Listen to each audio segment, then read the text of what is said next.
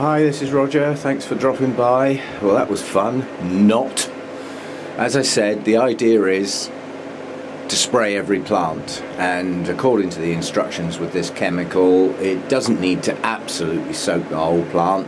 So basically, I haven't moved any of the plants. I've left them where they were.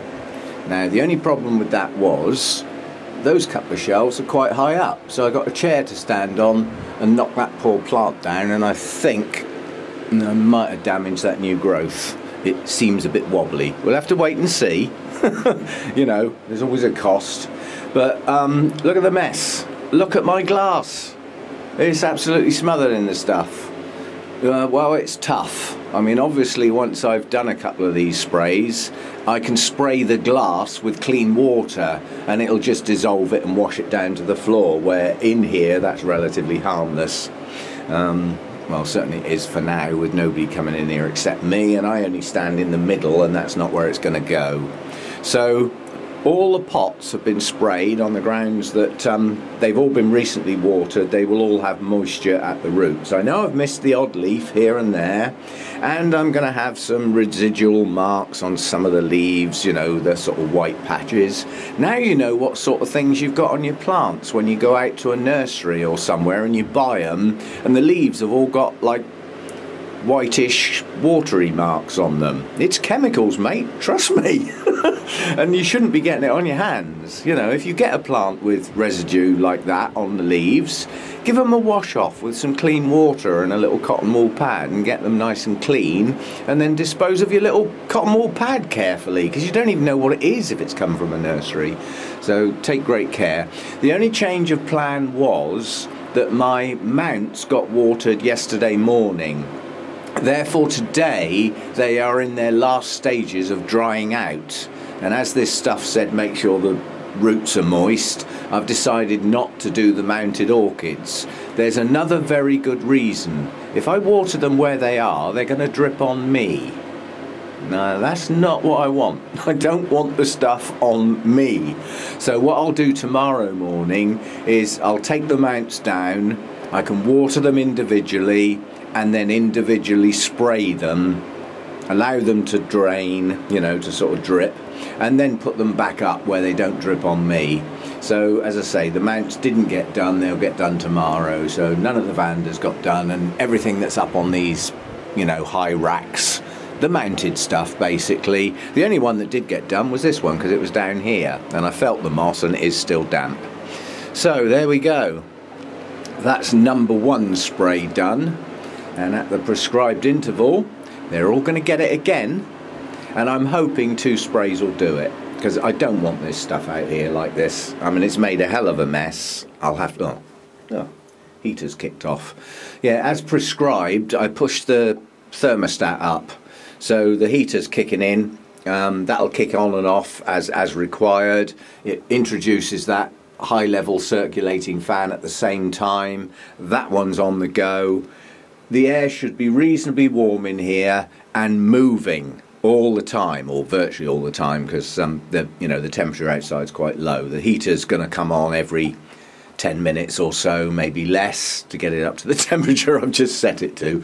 It's far too warm for this time of year, but it's got to be done. I need to dry everything off, and so nice moving air with a bit of warmth in it should make sure that this stuff is not lying in any crevices or in any crowns when we get into the colder night temperature tonight. I don't know how cold it's going to be. It's not going to be freezing, but you know, it's still going to reduce down overnight.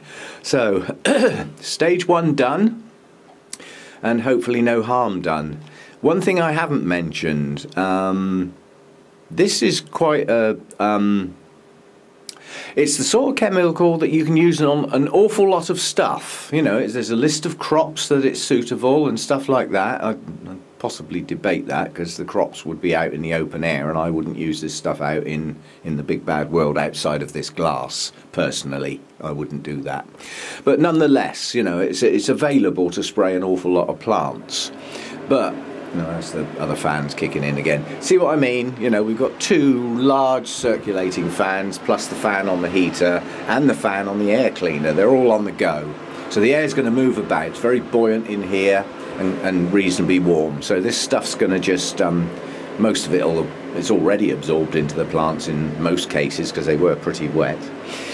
So the idea is to spray the rest tomorrow. But the fact that this is available for a general range of plants does not mean I might lose an orchid. You know, some of my very weak orchids that are only just hanging in there, this might be their last straw, but it's just a risk I've got to take. You know, I'm fed up with the bugs, so it's a risk I'm prepared to take in my grow room with my orchids. And if I lose a couple at the expense of destroying all the bugs in here in, you know, a couple of foul swoops, it's a risk that I'm prepared to take. Any orchid can be replaced at the end of the day. There's nothing in here that is incredibly rare. There's nothing in here that I couldn't replace if I had to. So that's where I am. Mess everywhere. Oh God, it looks awful in here at the moment. Can't see out of the windows, they're all covered in the spray. When it's mixed up, it turns to like a milk, and it's actually quite a thick mix. I mean, if I'd sprayed water on these plants, they'd still be soaking wet. But this stuff is like a milky substance, and obviously I would say it's got things added to it to allow it to be absorbed into the plants fast. You know, because if it didn't get absorbed fast, a lot of it would just evaporate, and it's not going to do its job, is it? So I'm hoping that's how it works. So there we go, stage one. I didn't like doing it. I don't like looking at the results. It's made the place look flipping awful. But in my book, in my grow room, I believe it just had to be done. I've had enough. That took me less than 10 minutes to spray every pot in this grow room. Yeah? When I'm watering, if for instance my watering was going to take an hour, I'd almost double that time faffing around with the other type of spray, the soapy wash, and trying to make sure I get in all the crevices and messing around. Was using a lot of my time trying to keep on top of these bugs, and I wasn't winning. Well, hopefully this is the winning shot, and if it isn't, the next shot's going to back it up. Okay, thanks for dropping by, and take care with your chemicals. Look after yourself and all those around you and all our important creatures. Yeah, look after our world. Okay, see you next time.